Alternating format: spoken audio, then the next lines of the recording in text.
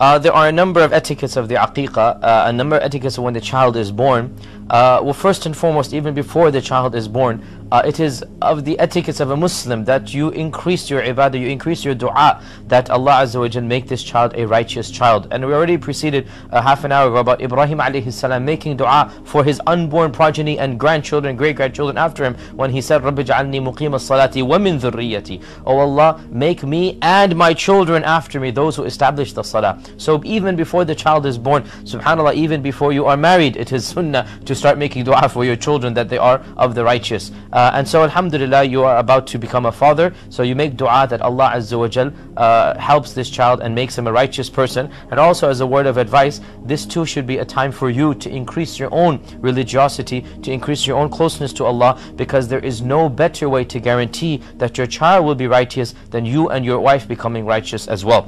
With regards to the adab of the aqiqah, of the adab is that and I do believe it is authentic hadith, if that's what you're asking about, is that the adhan be given gently in the right ear of the child, and that the child, if it is a boy, that you do an aqiqah for the child, and you sacrifice 2 lambs or 2 sheep or 2 goats, and you hold an aqiqah, and that also that you name the child on the 7th day, and the aqiqah is on the 7th day. Of course, in our times, the 7th day might not be convenient because people cannot come. There is no haraj if you then increase the number of days so that it becomes the weekend. There's not a sin upon you to do so, but it is better to do it on the 7th day.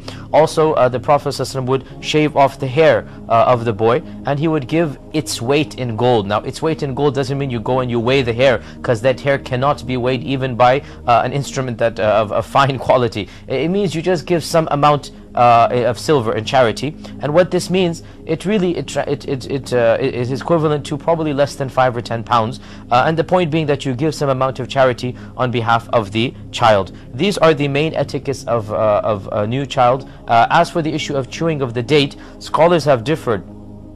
Was this specific for the Prophet ﷺ? Because this was something that he had a blessed saliva, and so mixing the saliva with the saliva of the child would be something blessed?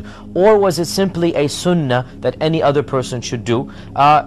In my humble opinion, if you wish to do it, you may do so with the intention of imitating the sunnah of the Prophet ﷺ, but nobody's chewed date is going to be blessed anymore. That was only for the Prophet ﷺ. Everybody else, their chewed date is simply a chewed date. Nothing wrong with that. And I have spoken to some doctors who told me that in fact this is a very healthy thing to put in the stomach of a newborn child, and that is a chewed date without the seed obviously, and that it is something that helps the child and fortifies him and gives him antibiotics and whatnot, or antibodies, excuse me, not antibiotics. The point being, I don't see a harm in an elderly person, the grandfather of the child, let's say, symbolically chewing the date for the child and then putting it in the child's mouth, with the realization that it's not going to be barakah, it's not going to be blessed, it is simply a resurrection of the sunnah.